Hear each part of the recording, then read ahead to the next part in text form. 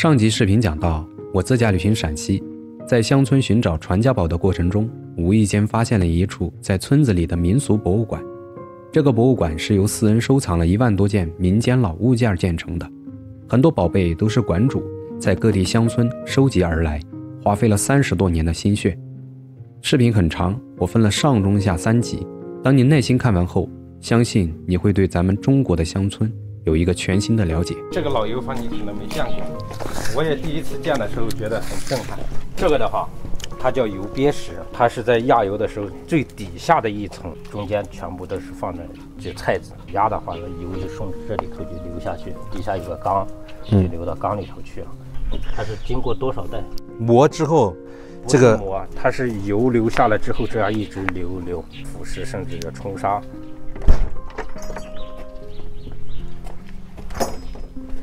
油坊，大锅啊，我们的菜籽就把它放在里头要蒸软了之后，把这个材料就放在这个石柄下面。这个是木柄，它是有棱角的，有10层左右。这个时候就我们的工人从那边扯，这个木头那一头就往起来走，这一头往下去压。它起在杠杆上里，压的同时，它有一个很大的锤，砸着要定这个靴，而且同时这个力量很大的，这上面都是一些原石，有上百吨，在上面专门做的叫石山。这一整个木头它是一根原木，它就没有动，它是从别的地方拿回来的时候把上面的房子盖子拆掉，把它都放进来的。它出油率不高，45%左右。这叫油篓子。油篓子，它这个里头，甚至这最里面这一层，有可能是用牛粪先糊了，后面就用这种牛皮纸、油纸啊，这里头这一糊。它到现在水倒进去，它渗不出来的。听着骆大哥滔滔不绝地讲起每个老物件的背景时，我能读到他内心的那一份敬畏之心，对先人的敬畏，对古老智慧的钦佩。在如今飞速发展的科技、日新月异的时代，很多生活在城市里的年轻人早就忘了老一辈他们是怎么走过来的。这就是为什么我们要追根溯源，因为人类文明的诞生就是这样不断的承上启下。这个纺线用的，这个是1代啊，你可以坐上去，可以这样坐上去的，系在腰间，两个手把到这，脚蹬在上面，双脚吗？哦，这样。你看这个缩在这儿啊，赶线的啊。哎，这就是光阴如梭，就是这个梭。哦。拿起之后，拽过去这边接起来，就这样脚一蹬往前面一赶，再拉回来，再往穿过来，再穿回来，再一蹬一拉，就是这种。再一蹬一拉，然后再穿过去。脚要蹬一下。其实挺复杂的啊。重了的话不复杂，这是来的人多了，把这个弄乱了，加上了，现在慢慢的没有人会用这种织布机了。其实我说造这个挺复杂的，确实是智慧，它是用的就是没有科技的东西，就是用的榫卯这些，还有就麻绳这些东西。对呀，这些东西的出现真的是人的智慧啊！你说这个织布，你说人没了衣服啊，你看他就没有办法发展的就是越来越文明。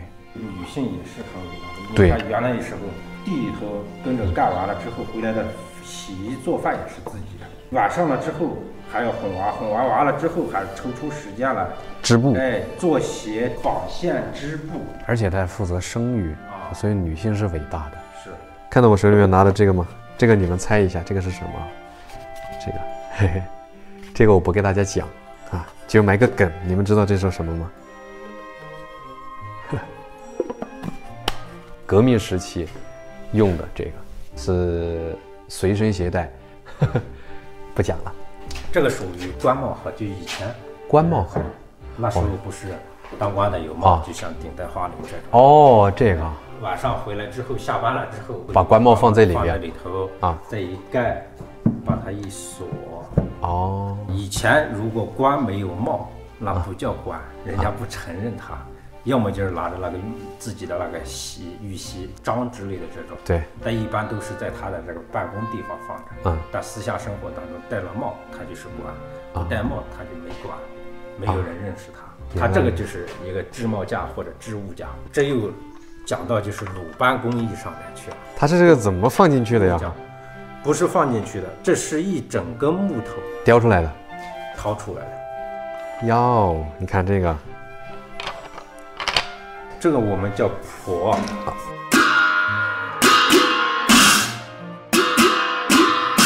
这个很多地方都有吧？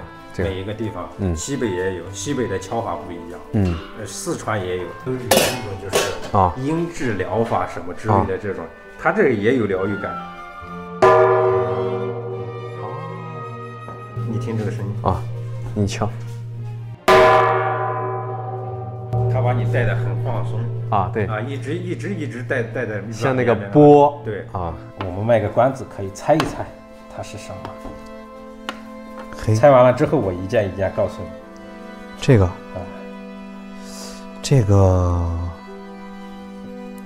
这个我真不知道。那我就告诉你啊，这是个挑针。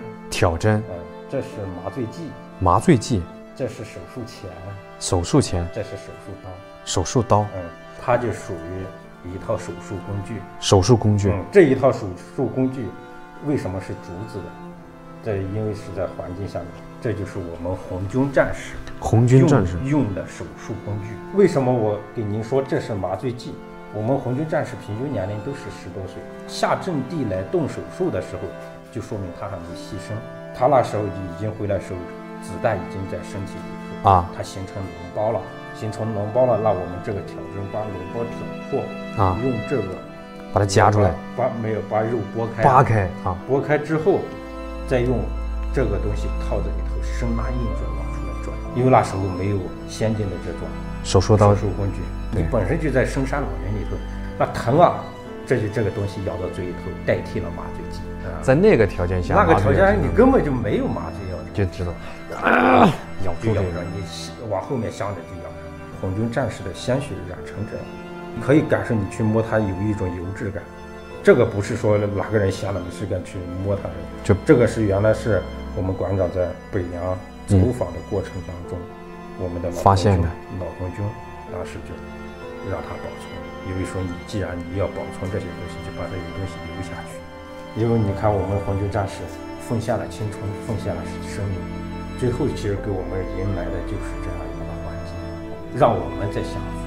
不管到什么时候，永远都不要忘了我们的先辈，不要忘了就为我们抛头颅洒热血这样一帮年轻人革命前辈。这些革命前辈真的不容易。馆长成立这个馆有多久了呀？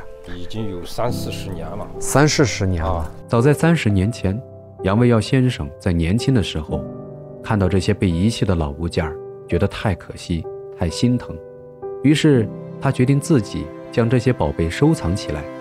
一开始只是为了想给子孙讲讲过去的故事，随着收藏的物件越来越多，到现在已经达到了15000多件。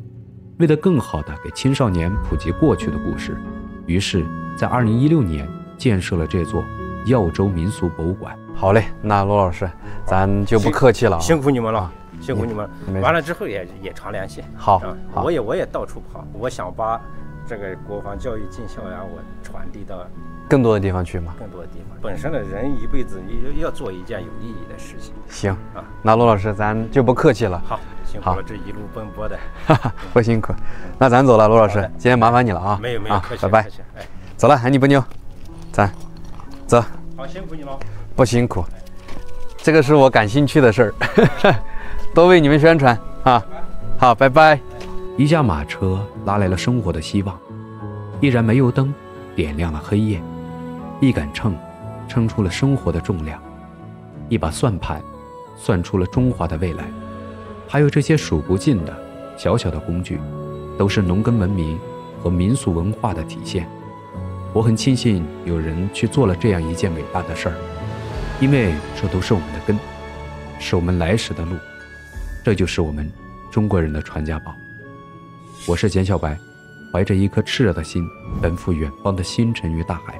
美好的故事永远在下一片乡土里。